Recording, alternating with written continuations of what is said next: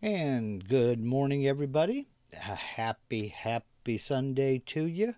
I do hope everything is going your way and everything is fine in your neck of the woods. This is the portion of the show where we sit here behind this graphic and let the YouTube notifications go out, letting everybody know that we are live. If you're watching this on replay, go ahead and just scrub past this graphic. I'm waiting for the clock in the other room to finish letting everybody in the house know that it's 12 noon. Then I'll reach over here and click a little button and say, hey y'all, happy Sunday to you. Hope everybody is doing well. Hope you got a little bit of shop time in this morning. And everything is good. See, this morning the video, which was almost but kind of not quite unplanned, went live. A little bit more in depth about DXF files. I did not mean for that video to be that long. It was almost an hour. Holy cow. Yeah, and you should have seen what I went through to close caption that sucker. But that's another story for another day.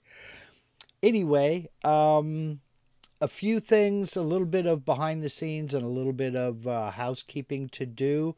It was already asked in the live chat here, an update about Dave Gatton's health.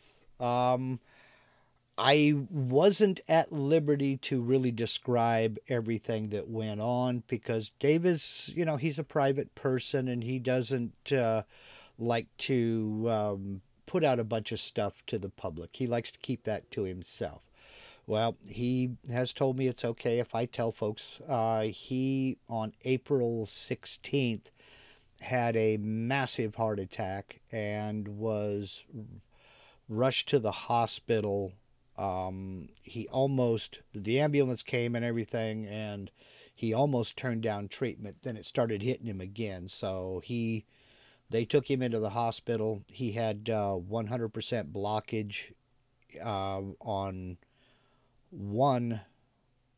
I don't remember which one it was, but at about 70% on the other three. So they went ahead and they did a quadruple bypass on the man on that Monday. And he went through the surgery just swimmingly. He is at home. He is doing very, very well. In fact, he's doing better than I ever would have expected him to do. I mean, obviously he's not up to 100%, but he's at least at 75%, if not better. He is doing extremely well. So all the good wishes, all the prayers have worked for him. Keep him going. He's still got a long road to hoe, but he says he feels better than he has in a long time, all things considered. I mean, they still had, as he said, he's got an 8-inch long zipper in his chest. So it's still, he's got some recuperation to do, but he's doing very, very, very well. So that was the update on that. And all your good wishes and all your prayers are very much appreciated. Let me just say that. Another little behind the scenes thing we have going today happened this morning, about 2 hours ago. I took delivery of my flooring for the shop shed, so there should be a shop shed update coming soon. The flooring is here. The insulation is still out of stock, so I'm still waiting on that. The two plants that make the chemicals that make up the polyurethane foam are back online. I don't know at what capacity, but they've got a lot of catching up to do. I mean, they went down in February with those storms down south, the Arctic storms that knocked out the infrastructure, so I'm still waiting on that. But I did get the flooring this morning about 2 hours ago. So that should be my next update. So let's see. Ignore any noise you hear in the background. We've got a little bit of construction going on across the street from me around the cul-de-sac. He's grading and graveling a driveway. So if you hear a bunch of machinery back there, there's nothing I can do to stop that. So sorry about that. Okay, so let's go ahead and get into the questions. We had some great questions about the video this morning. Let me first jump over to the comments on the video itself. There were a couple of comments as soon as I can find them. Oh boy, where did they go? Let's see. Come on, Mark. Where are they? Comments. There we go. All right. Let's see here. Anton Studahar, I believe. If the Fit to Curve tool only acts on multi-noded curved segments, why the need to individually select the letters in need of attention? Shouldn't you be able to just select everything with no harm done to the areas needing improvement, needing no improvement? And that's a good question. It's a valid question.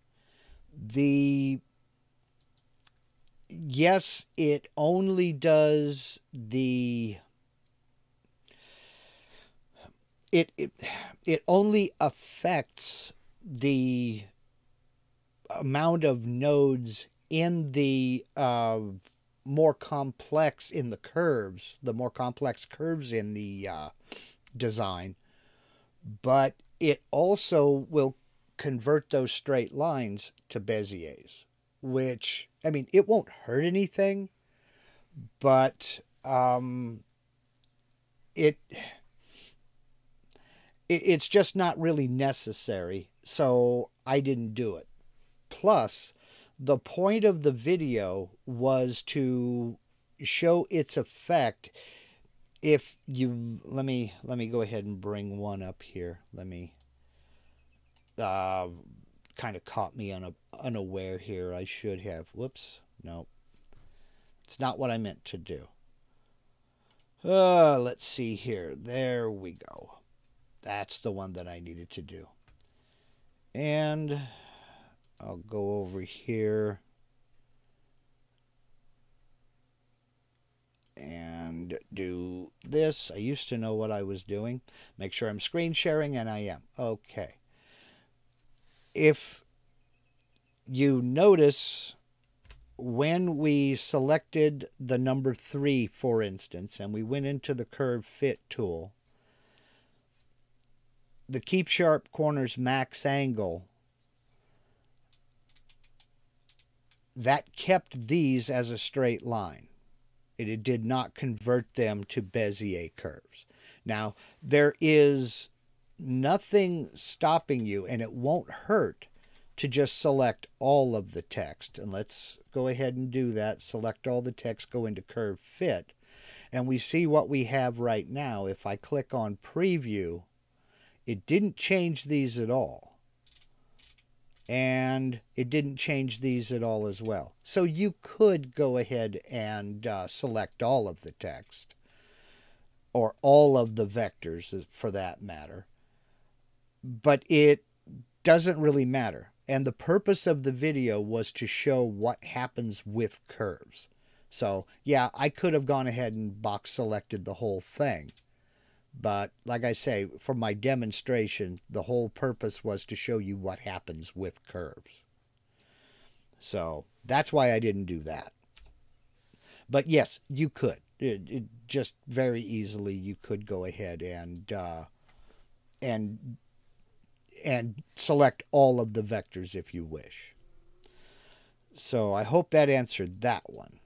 And let's see, there was another one here. Let me get back up here and find it.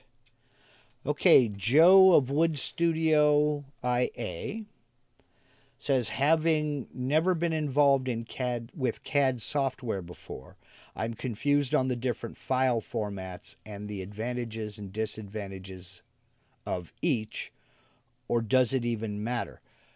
No, it doesn't matter, and I'll get into that more in just a second. Let's say I have a full-size blueprint and go to a copy service to scan for me. What file format do I ask for? What ones are better than others, and are there ones to avoid? Thanks, and see you at noon. Well, hello, Joe. The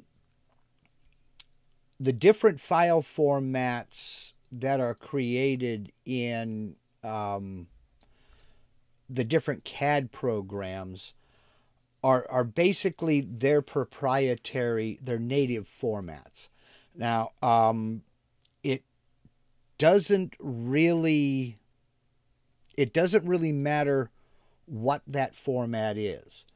The standard has been for a long time. AutoCAD uses its native format as a DWG file. And there are a couple of other CAD programs that use DWG files, but that is AutoCAD's native format. The only thing that means, it's kind of like a word processor file. If you use OpenOffice, it's going to save a ODT file. That's just a file that program reads with all of its formatting in place and any macros that you have created applied to the document and what have you. So a DWG file made for AutoCAD can be read in some other programs, but probably not up to its optimum.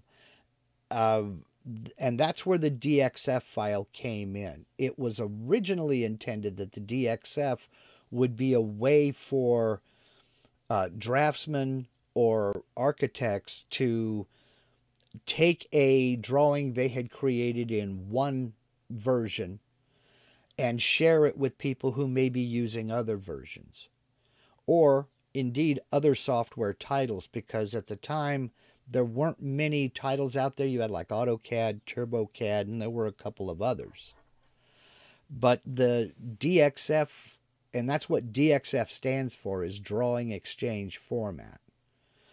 The DXF was created as a way for people to share amongst versions.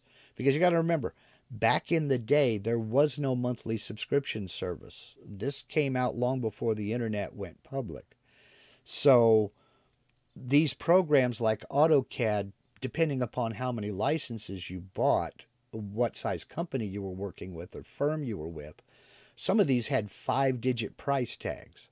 So it was extremely expensive to just upgrade to the latest version. And Autodesk understood that. So they tried to help everybody out that they could. And so the DXF file was born. As to which is better, if you can get and you're talking specifically about taking a full-size blueprint to a copy place to get scanned, so long as it's a vector drawing that gets scanned, if they can scan it to a DXF or a DWG or something of that nature, then you're golden. You can even import vectors from a PDF depending upon how the PDF file was created. If it was created as a vector drawing, then you can import vectors straight off of a PDF file. If it was created as a JPEG snapshot, then it's just going to be another bitmap trace. But if you have a full-size blueprint, talk to, I don't know in your area if you have building exchanges or print shops that specialize in large format blueprint creation or copying. they can scan into a format that will pull it off into vectors. So, I mean, it's you're going to pay for the service. It's not like running down to Kinko's and, having a photocopy run off. But, even some Kinko's can do it. Not all of them, though. But as for which is best, anything that'll give you a vector drawing is perfectly fine. But do expect to do some cleanup in Aspire, VCarve, Cut 2D, whichever. So sometimes there really isn't a best. And as far as the different formats are concerned, they're just proprietary formats. Just the same as, like I said, LibreOffice or OpenOffice will save an ODT file, and Microsoft Word will save a doc file or a docx file. They're both the same printed result. It's just each program reads something different. So I think that was the only questions on the comments. No, IL Peleg has another one here. A little bit off topic, but that's fine. Does your CNC controller support G5? Yes, it does. I use Mach 3. I think my GRBL CNC machine does not support it. If not, then wouldn't the Bezier curves, which are great in compact description, yes, get converted back into short lines? It might. But I've not run across a controller that doesn't support G5. So I don't know. Maybe you need, I don't know if you have the latest release of your controller. Maybe there was an update. I really don't know. I don't know anything about the GRBL, Gerbil, whatever you want to call it. I don't know anything about those controllers. But I've not run across a controller that doesn't support G5. So, and also, it has to do with the post-processor as well. So, different post-processors handle the ARCSys JK and all the other good stuff a little bit differently. So it's hard to answer that question simply because I'm not really familiar with the Gerbil controller. Mach 3 has no problem with it at all. I mean, it just whizzes through. It doesn't matter what you throw at it. It'll take it. So, but other than that, maybe somebody in the chat can help you out with that, because I know absolutely nothing about the Gerbil controller. So let me zip down here and let me see what's going on. Okay, yeah. Let me get back up to questions here. Norm Peterson said, I did your video on level clipping with the horses. Works fine until I try to set the 0 point anywhere other than center. The file moves to that corner. How do I move it back to the center of the workpiece? Yeah, you will have to do a bunch of realignment. When I do these videos basically for demonstration purposes until I get the shop shed back up and running. So if I'm going to carve something in 3D, or anything at all for that matter, I go ahead and I will set up with my XYZ0 set in the center. And then before I go over and calculate tool paths, I'll switch over to the bottom left corner because that's where I set it.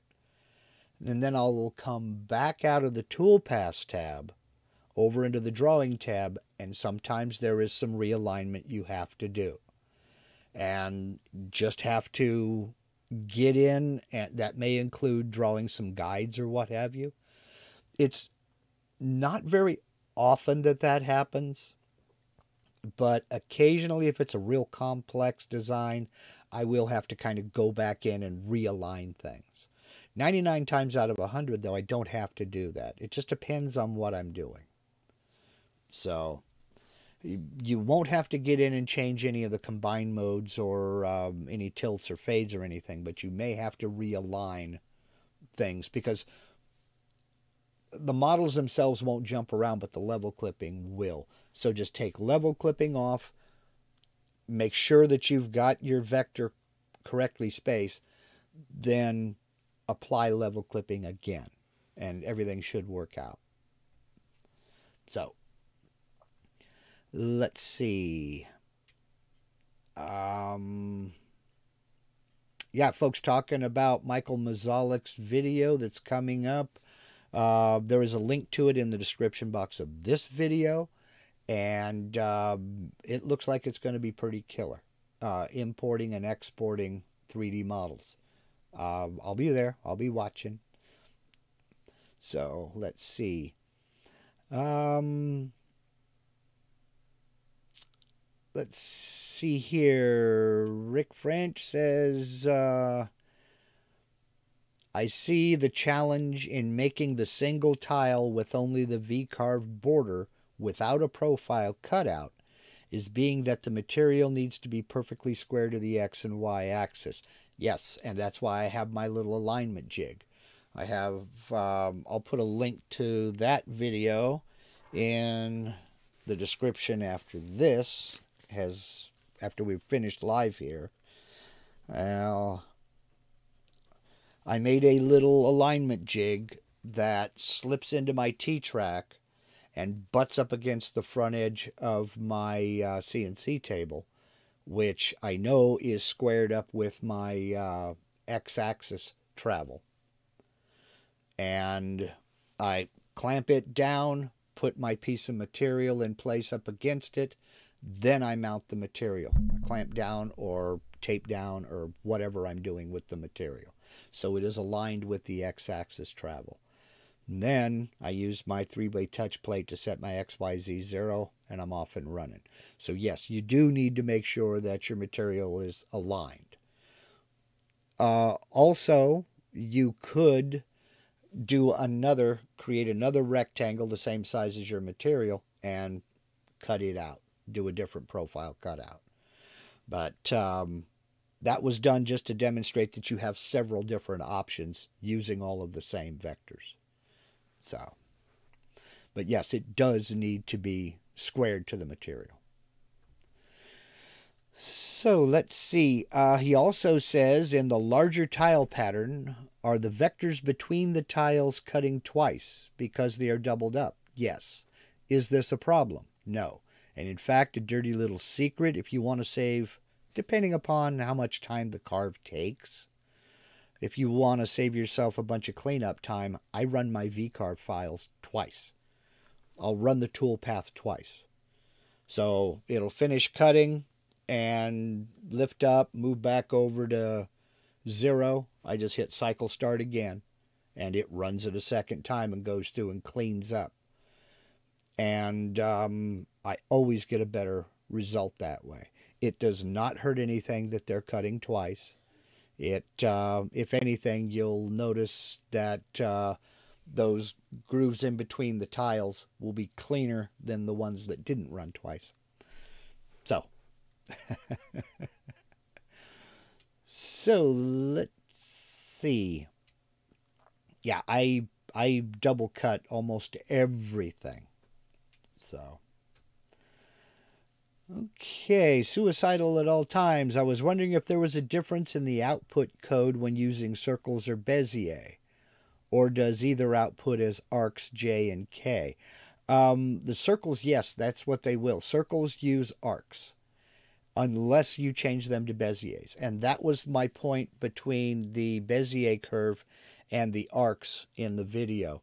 And I had mentioned it before in another video, but I don't remember which one. Arcs work off of a known radius. They are rigid. You have a start point, a stop point, and a radius based off of an imaginary center point.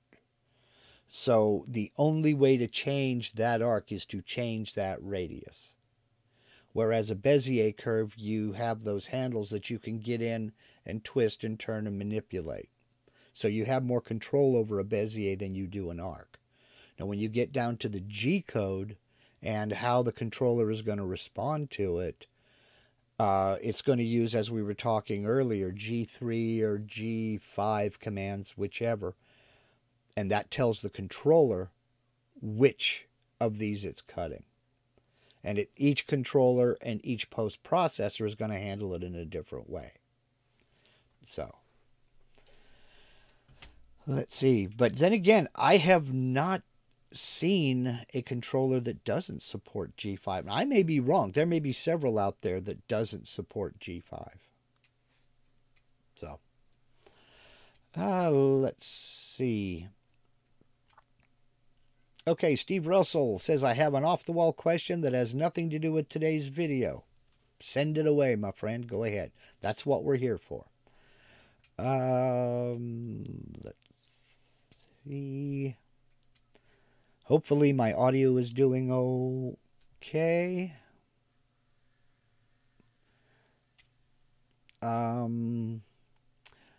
Roberto Lagas, what CNC machine works best with SolidWorks software for G codes and other stuff? I use SolidWorks to draft designs. That's all down to the post processor. And, you know, which machine works best? I mean, how much money you got? You know, it's just like building hot rods. Speed costs money. How fast do you want to go? I mean, I've seen people use SolidWorks on homemade machines that have used Mach 3 controllers. And I've seen people use SolidWorks with multi-million-dollar machines, big Thermwoods. Online buddy of mine works for Boeing, and they have a big Thermwood machine that will print out huge panels. It'll 3D print on one gantry out of ABS. Then that gantry moves out of the way and the 5-axis CNC comes over to it and machines it down to spec. I mean, speed costs money. How fast do you want to go? There isn't really a best machine. It's all down to your post processor and, you know, your budget. So now, having said that, I know several people who also model in SolidWorks, export that model as an STL file, then import that into VCarve or Aspire and run it that way.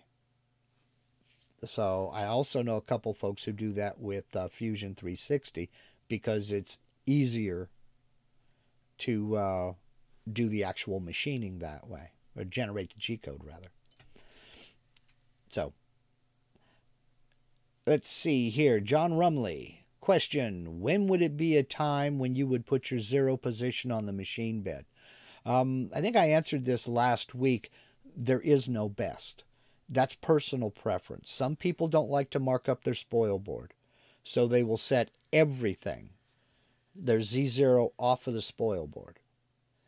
And you have to tell VCarve or Aspire that that's what you're doing. Otherwise, you can get yourself in a world of hurt. Bit lift up just not quite enough and run over the edge of your material and you're hosed, basically. So, basically it's done for a few reasons. It's done to set an absolute zero so that when your machine cuts through the material, no matter how much variation the top surface may be, it will cut all the way down to that zero and not concern itself with a rough top surface. Personally, I don't baby my spoil board. I don't care if it gets chewed up. That's what it's for. And depending upon what I'm doing, a lot of times I have a second sacrificial board on top of it. Like if I do anything double-sided, I have a piece of plywood that I set up, fastened to my machine table, my other spoil board, and then I will drill my dowel holes in that piece of plywood and use that as my spoil board. So setting to the machine bed, some people prefer to do it because they don't want to mark up their spoil board and it doesn't care what the top surface of the material is like. It's going to cut all the way through to that 0. Personally, I don't care. So I set mine to the material surface. In fact, I've never set mine to the machine bed. I always go from the material surface. So that's the name of that tune. Hope that answers your question. You can do it whenever you want. Let's see. Jack Matson, super chat. Thank you very much, Jack. I really, really do appreciate that. You guys are the greatest, I'm telling you. You guys are great. Let's see. Control F9 doesn't do anything in version 9. But select all F9 centers all as a group, distances kept. Yes. No, Control F9 doesn't do anything that I know of. You just tap F9. Uh-oh. Am I buffering? Yes, I am buffering. What's going on here? I don't know what's happening. I do not know what's happening, and I can't change it. Huh. Well, this is not good. This is not good at all. Okay, Rick Underhill says, have you ever used a Bondo filler to repair your spoil board? I haven't needed to yet, but that's what I would do. Ah, man. Well, heck. Man, I don't know what's going on.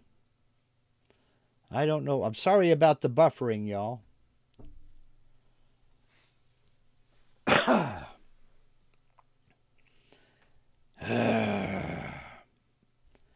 Am I buffering? Am I really buffering all that much? IL says, am I the only one with buffering issues? No, you are not. It's buffering on my end too. I tell you, if it isn't one thing, it's another. I don't get it. I don't understand. I really do not understand. Ah, man. And there's nothing I can do to fix it. It is within my streaming software, I have a feeling. Okay. And I don't get it. Let's see. Let me try reducing my... If I reduce my resolution down to 480p, it works. Roberto Llagas, thank you very, very much. Let's see.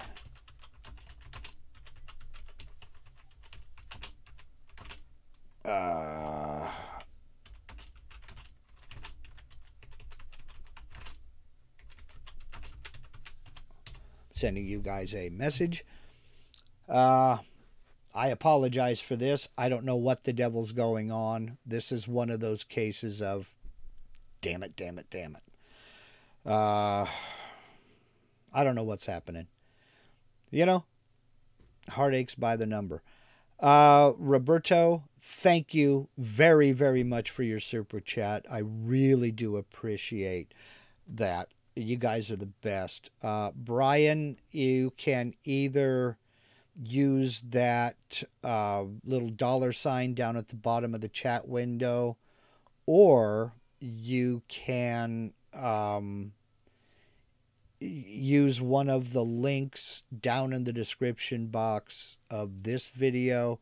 There are 2 links that will take you to a website where you can donate if you choose to. I don't mention them much, but I do want to stop and take a moment and say thank you. Thank you very much to everybody who has hit those donation links. You guys, I mean, you constant source of surprise. I really, really appreciate it. So, Yeah, I don't know RB woodwork. I don't know if somebody's standing on my internet cable or not.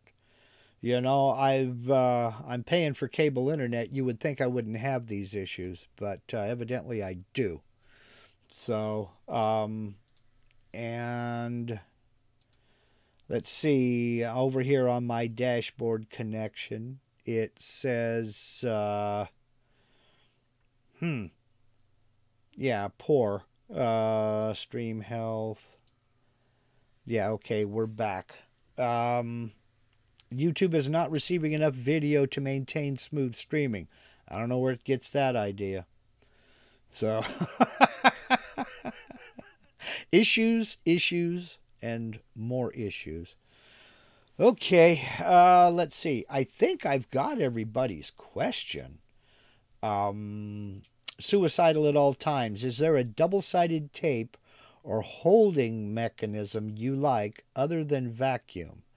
Oh, brother, have I got a deal for you. Yes, I do. It is not my method. I stole it unashamedly from Ben Crow over at Crimson Guitars. And I used, believe it or not, blue painter's tape, 2P10 CA glue, and activator. I did a video on it about 4 years ago. It is my 5 years ago. It is my most popular video ever. And I just wrote a note to myself to put a link to it down in the description box of this video. I mounted a piece of 1/4 inch thick material and purposely ran, let's see, what did I run? I ran surfacing toolpaths, profile toolpath, pocket toolpath, and VCarve, I think a VCarve toolpath, to show that it does hold and hold well. I've been using that mounting method almost exclusively since I made that video, and it has never failed on me once. Not once. It works so well that John over at NYC CNC, John Saunders, the machinist, he uses it on aluminum when they machine. And it works very well. It has never failed on me. I despise double-sided tape for one reason. I had used double-sided tape to stick a template down on a guitar neck to route out the headstop. Rick Underhill, thank you very much, my friend. I do appreciate it. Another super chat. Y'all are killer. Thank you. Uh-oh, we're buffering again. Uh-oh. And I was routing with that template, and the double-sided tape heated up just enough that the template moved. And when that template moved, that router bit gouged right straight into the area that I didn't want it cut. It ruined the headstock, ruined the neck. So I cussed double-sided tape up one side and down the other. And what I ended up doing at that point was mounting, figuring out where I was going to put my tuner holes on the headstock. And I actually screwed the template to the headstock because I didn't want to trust double-sided tape anymore. It just got too warm and it slipped. The problem with double-sided tape is you can burnish it down onto one surface, but then you pull the paper off, you can't burnish it down to the other surface. With using painter's tape and CA glue, I can burnish this tape onto both surfaces. And then a thin line of CA down on the table, spray the activator on the piece, get it positioned, and stick it down. And 30 seconds later, it's going. It's, I'm ready to cut. It has never failed me, not once. It works for real thin parts.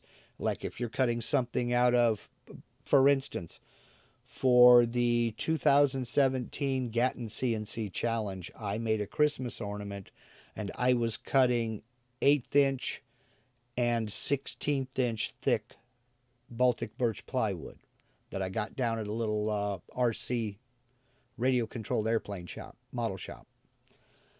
And it stuck down. I got all my cutting done and everything, and then just peeled it right up and put it all together.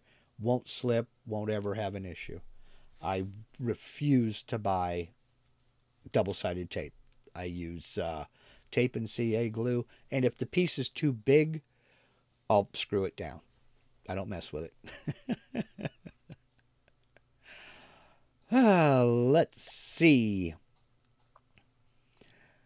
Teaspoon, Mark, you do an excellent job of explaining things in great detail. Well, thank you very much. I'm glad to hear that, because I think I get way too pedantic and go too far. Okay, Sonia Nawal. I'm a newbie, can't understand toolpath at all. Can you tell me a little on it? Okay, I don't understand the question. So what I'm going to suggest to you is, I don't know which software you're using. But if you're using Vectric software, either VCarve or Aspire or Cut 2D, I'm going to suggest that you go down in the description box of this video and find the link to the Vectric for the Absolute Beginner series and start at step 1 and work your way up. I explain each of the tool paths. To put it in a nutshell, a tool path is just as it's described. It's literally the path the tool is going to follow to cut, whether it be a carve into the material or a cut all the way through it. It's literally the path the tool is going to follow. You draw your design, get your vectors, then you assign a tool to that vector. What do I want to do? Do I want to cut this out? Then you'll use a profile toolpath to cut that out. Do you want to cut a pocket, just a recess? You will select that vector, assign a tool, and create a pocket toolpath. There are V-carving toolpaths. There are 3D toolpaths. We could go on forever and ever and ever. It just depends on what you're trying to do. But in broad general terms, the toolpath is the literal actual path the tool is going to take to cut out or carve your project. So I hope that helps with that. I know it's not very specific, but without knowing exactly what you need, it's probably the best I can do. So, suicidal at all times. Yeah, that's it. Like I said, about probably the biggest thing I have ever used it on. Well, I've used it to carve guitar necks. So, if it'll work on 5/4 maple, it'll work on just about anything. But if it gets too big, almost everything I make, well, I won't say almost everything, but most of the things I make, they are about 16 inches wide and less than 12 inches tall. So for using the tape and CA glue, I'll put down 3 strips of tape, one in the center, one at the top, one at the bottom, and then do the same on the material, then glue those together. So it's so that it's supported, because that bit puts downward pressure on it, no, a lot of downward pressure, but I want it supported at least in 3 places. And it's never failed me yet. So, and it's easier to take off. It's much easier to remove than double-sided tape is concerned. You know, and I've had a few people ask me, but, you know, masking tape is so easy to peel off. Yes, it's easy to lift off this way. Try pushing it off the side of the roll. It's got very good shear strength. So, you know, like I said, never failed me yet. Yes, Sonia, if you are using Aspire, then by all means scroll down in the description of this video and you will find a link to Vectric for, what's it called? Let me look at it. I believe it's called Vectric for Absolute Beginners. Yes, Vectric for Absolute Beginners. And start with step 1, where I introduce basic navigation. And then in step 2, I believe I start talking about the profile toolpath. And that'll help you out. So, just know it is a learning curve. And, you know, don't be afraid to ask questions, because everybody started exactly where you are. Everybody.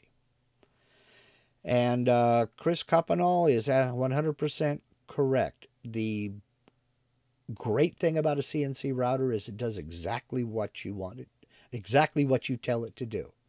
The bad thing about a CNC router is it does exactly what you tell it to do. So you got to kind of make sure there's a fine line in there sometimes. Okay, it's been 45 minutes. Did I miss anybody's question? Did I miss anybody's question? Please let me know. Rick Underhill asked, have I ever used a Bondo filler to repair my spoil board? No, I have not yet. But if I was going to repair it, that's exactly what I would do. If I had a large hole, I would glue in a dowel and cut it off flush. If I had a big gouge or something like that, Bondo it. I've used Bondo on a lot. So, let's see. Let me... IL Peleg says the post-processor would have to conform with the limitations of the controller. Exactly. And some post-processors, especially if it's an older one, it may not conform 100% to that controller, because the controller may have new features that post-processor doesn't access. So that's why I'm wondering. I really don't know about that Gerbil controller system. Let's see. I hope everybody is going to be joining Michael Mazalik this afternoon at, see, that would be 2 p.m. Pacific, 5 p.m. Eastern. Over on his channel, there is a link in the description box of this video. So I hope to see everybody over there. Let's see. Steve Russell said he had an off-the-wall question that had nothing to do with today's video. Steve, did you ask that question? I don't see it. So I guess you haven't, not yet. So now is the time. Let's see. Chris Coppenall, is MDF the best spoil board? Sometimes there is no best. The main advantage of MDF is it's flat and it's relatively cheap. You can get it just about anywhere. So it depends on what you're after. But I look at it this way. A lot of the big names in CNC manufacturer and production use MDF for their spoil boards. It's cheap, it's flat, it's easy to machine, and it does the job. And if you carve it up, you can repair it or replace it, and it doesn't cost you an arm and a leg. Having said that, some people prefer something else. So, I have an MDF spoil board. for that simple reason. It's cheap and it's easy to repair and it's easy to resurface. I mean, take a few thousandths off and it's done. It's ready to go. Okay, RB Woodworks says he had a question earlier. Let me go up and see if I can find it. And we will... I don't see it yet. Hi again from up I-5. I see that. And I don't see anything else.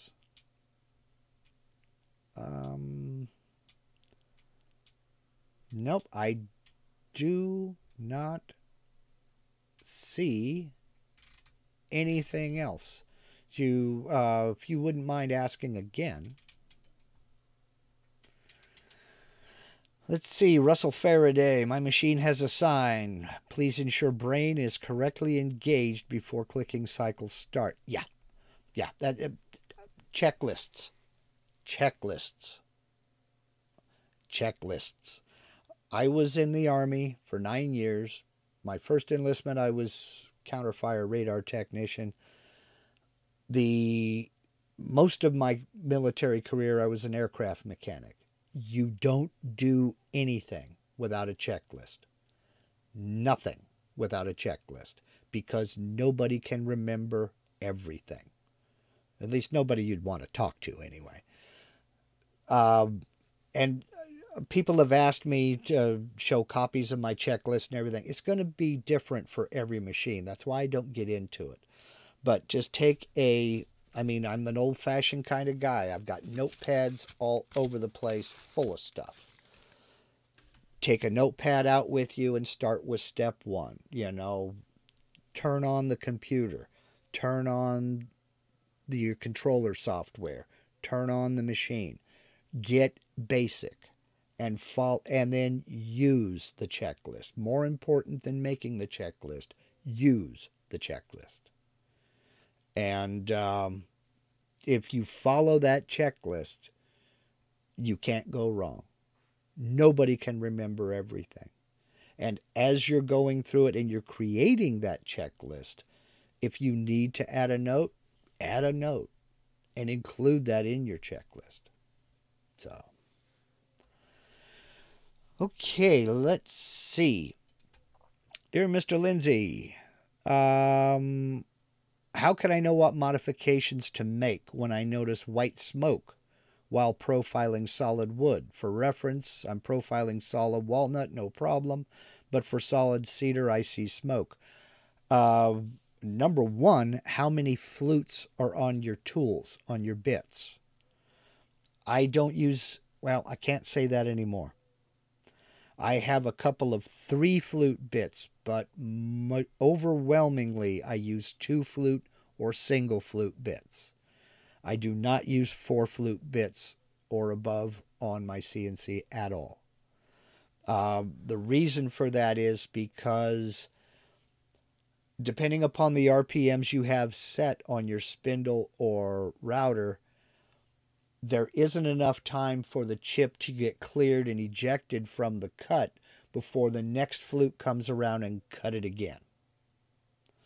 So that could be one thing. Also, check the rotation of your router/spindle when it comes to the particular bit you're using. Not all bits are meant for clockwise or counterclockwise. Okay, 6mm down cut, 2 flutes. Are you trying to drill? Do not drill with a down cut bit. Do not. Other than that, you may be moving. See, smoke is heat, and heat is friction. So something is going on there. Solid walnut, no problem, but for solid cedar, I see smoke. You're either going too slow or your RPM is too fast. So, and if you're drilling, do not drill with a downcut bit. Use an upcut bit. Okay, RB Woodwork, I see. Okay, right after Suicidal's tape question, I'll scroll up and find it. Ben Quick wants to know, what is your opinion on Vortex tools? They're pricey. That's my opinion. They are pricey. Now, having said that, I've never heard a bad thing about Vortex tools. Never heard a bad thing about them.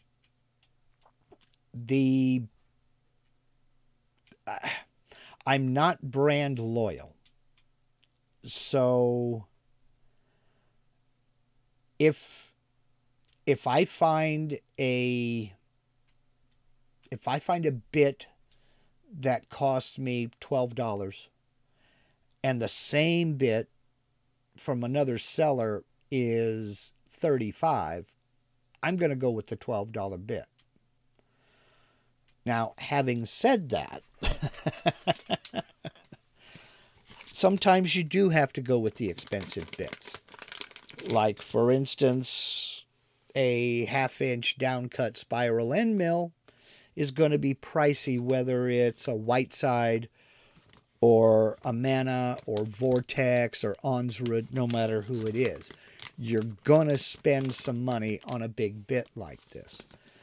That is something that I'm discovering about thread milling.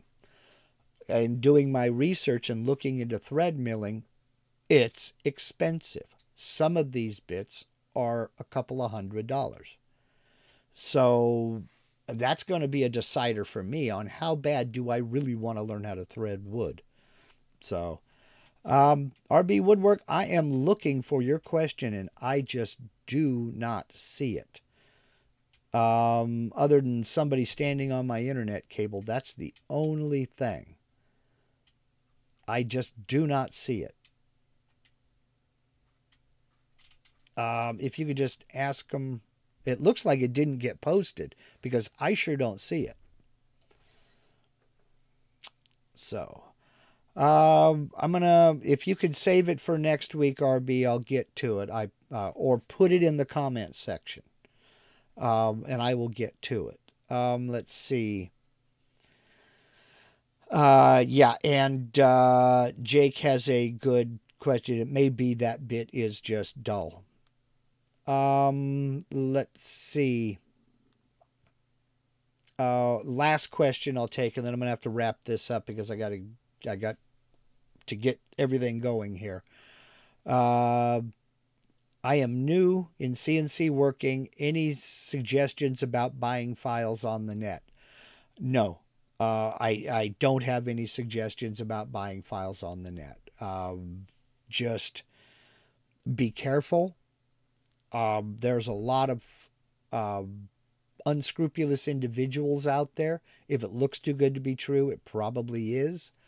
I would head over to, depending upon the software you're using, I would head over to Design and Make for any 3D content. Other than that, you know, I would love it if you bought my DXF files, but I'm not going to suggest that because it's just, it's entirely up to you. They're project specific. If you need them, you need them. If you don't, you don't. I generally speaking don't buy files unless I have a project in mind that absolutely needs them. I just don't go shopping for files because there are so many out there that folks are giving away. And my priority is on learning how to use the software to design my own. I do understand instant gratification when you're new and you want to carve something, but you're not real sure on what to do. But get into the software, and the easiest thing of all is to just pick out a font you like and cut an address sign for your home. You don't even have to hang it up, whether you ever hang it up outside your house or not. Just pick out a font you like, get into your design software, make a little address sign, and that's a great first project, or 2 or 3. And you don't know what'll happen. I mean, even if you do hang it up outside, you might end up with some sales. I mean, I know a guy who did exactly that. His first project was an address sign for his house. His neighbor that day came over and asked him, "Where'd you get that?" "I made it." "Will you make me one?" A week later, everybody on his cul-de-sac had them. So, I don't have any websites that are my go-tos or anything like that. I try to draw everything myself. So, sorry. Okay, I need to. I need to end this. We have been on for an hour. Holy cow! I want to say thank you again to the super chatters. You guys are, Rick Underhill and Roberto Llagas and Jack Matson. You guys are all just, the best viewers on YouTube, the best subscribers on YouTube. You guys just rock like crazy. I hope you guys have a good week. Thank you to those people who have also gone down to those links in the description and hit those donate buttons. Again, you guys are just absolutely the best in the world. Next video, I'm not sure what I'm going to do yet. I was thinking about, last week I said something about updating the, what was I going to update? I was going to update the circular array tool.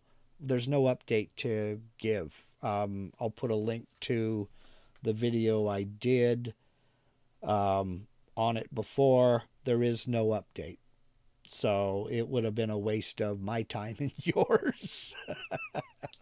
So see you over at Michael Mazalik's video this afternoon at 2 Pacific, 5 Eastern.